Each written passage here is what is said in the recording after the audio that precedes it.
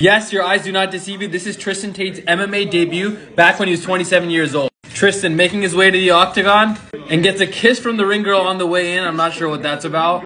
Round one, let's go. Immediately lead high kick from Tristan Tate there. And a flying side kick from Tate. Some nice high kicks from Tate, but he gets caught on the reset. His opponent gets a single leg and he takes Tate down. His opponent is heavy on Tristan right now in side control. Transitions to north-south. But Tristan gets out and he gets right back up here. But again on the double leg, Tristan needs to dig some underhooks here and he gets taken down again. Nasty elbows from his opponent from side control here. Tristan is not enjoying these elbows right now. And Tristan taps to strikes. That's a new one. Tristan loses his MMA debut, but a valiant effort nonetheless.